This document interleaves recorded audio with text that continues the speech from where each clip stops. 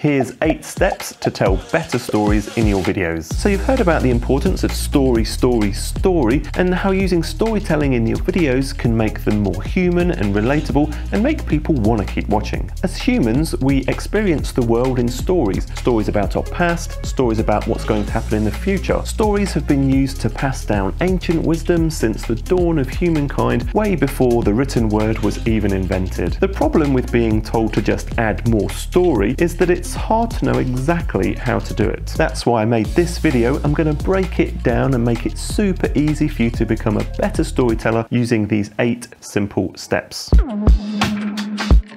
We're going to use a recent story-driven video I made to show examples of all of these 8 steps to give you some actual real-life examples. For years now, I've been wanting to walk this trail that leads all the way up to this steel walkway that's suspended right off the side of a mountain. So here, the starting state is this desire to do something, but not actually doing it and just playing it safe and not making it a priority really. The starting state is where everything is normal or ordinary or boring. It's living life in the friend zone or doing what everyone else is doing. Step 2 is the inciting incident. It's something that disturbs the starting state and creates a problem that needs solving or a goal to be achieved.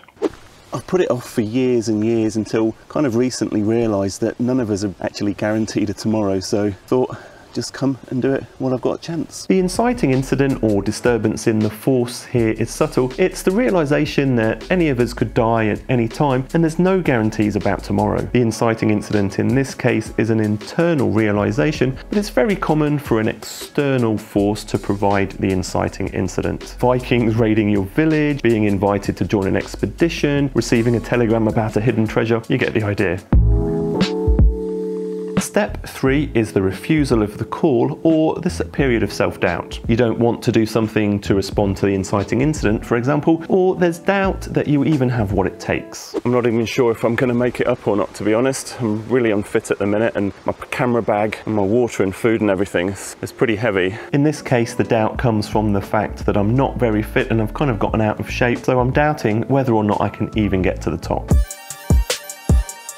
In step 4, we have the decision to try even though we have doubts. Even though I've got my doubts about my fitness level, I decided to give it a go anyway and just see how far I can get.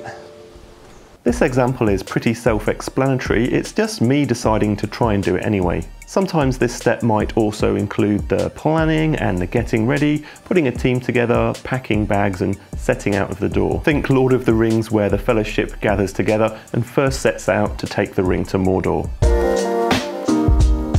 Step 5 is optional and it's handy if, for example, you're making a travel video and you want to give the audience some background info on the country that you're visiting. In a more narrative style film, this could be the backstory of the situation or main character. Basically, it's a chance to further set the scene and give the audience some additional information. So I'm here in the Parongarup National Park, which is about a 4-hour drive south of Perth here in Western Australia. This range was formed over 1.2 billion years ago when Antarctica and Australia crashed into each other. There's been over 700 species of plants identified growing in this park, which is incredible to have such biodiversity in such a relatively small area.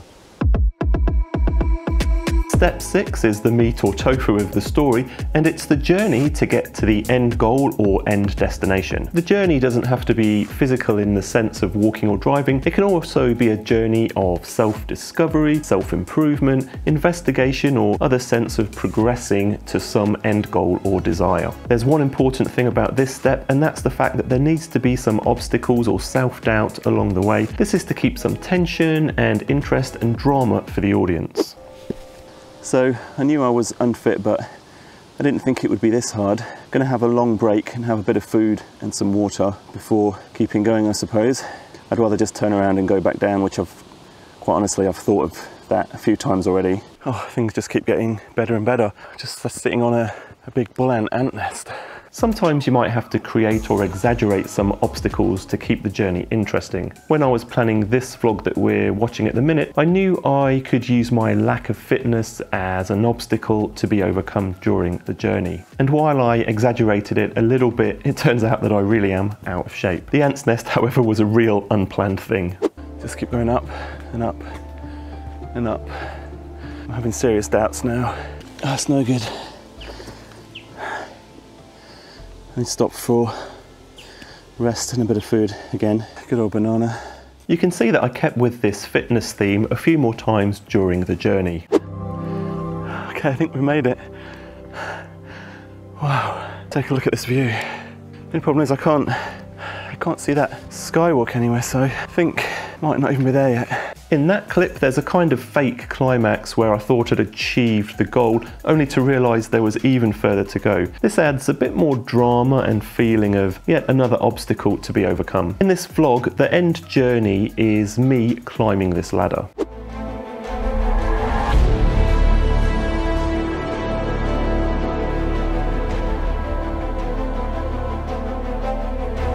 If you want a free storytelling cheat sheet that outlines all of these steps, check out the first link in the video description. Step 7 is the achieving of the goal. It's the peak moment of the story where everything comes together. In the vlog, it's the literal peak of the mountain, but it could be winning a race, the final epic decorated cake if you make cooking videos, the person having their blindness cured and seeing for the first time, or some other peak moment. Wow. This is absolutely incredible. Oh, I can't believe I made it up.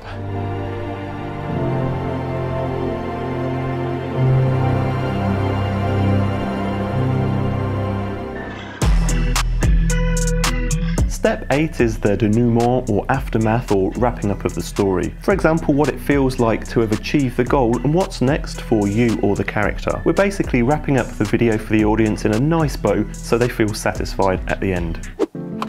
Made it down okay. At least now I know I can do it, even though I'm pretty exhausted, but it's kind of made me really determined to get a lot fitter now, so I can go out, do these kind of things and shoot more videos outdoors. This next video will show you how to make more interesting looking videos by mixing up your camera shots. I'd really appreciate it if you subscribed, and I hope to see you in the next video.